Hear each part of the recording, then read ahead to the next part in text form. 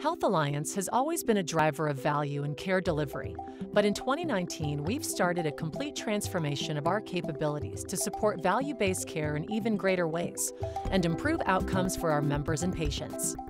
As we look across what we do in the healthcare system, whether it's for population health or whether it's how we bill people or how we provide any type of service, we really need to look at, are we providing value?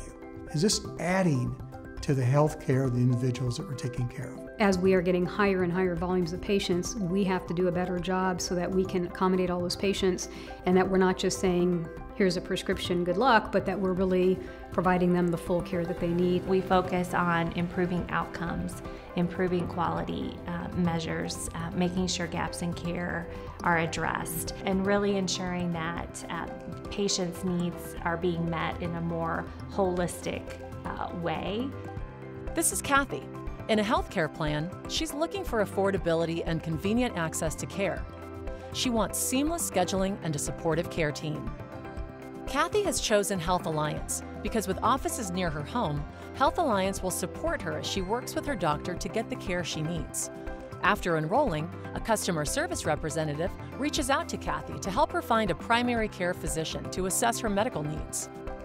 Because she's a new member, Health Alliance runs Kathy's information through its analytics platform, and a composite risk scoring tool identifies her needs today and those projected down the road. The new algorithm prioritizes members and patients with the greatest needs. It's a proactive model using more data points to unlock various avenues to care, so Kathy has an experience tailored to her.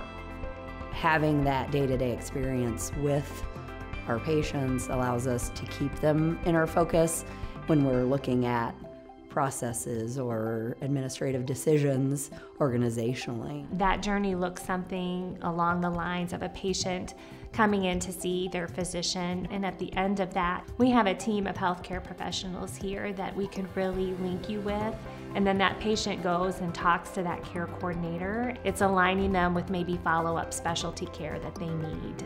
This type of model takes all those resources that are available at both the provider level and the health plan level and coordinates them for the patient. After Kathy gets the test results from her primary care physician, she schedules a virtual check-in with her health coach and her pharmacist at the same time. She gets her prescriptions filled on the spot and schedules care for her most pressing needs. So we're really trying to simplify that process so that you have better contacts between the patients and the clinicians, take some of the bureaucracy out of that to drive those outcomes for the patients and our members. They really want to be able to get to their care points in a manner that suits them. Patient-centered, perhaps physician-led, but at the end of the day, improving that value statement that we talked about. We call it a transformation. You can call it all sorts of things. At the end of the day, healthcare is about relationships.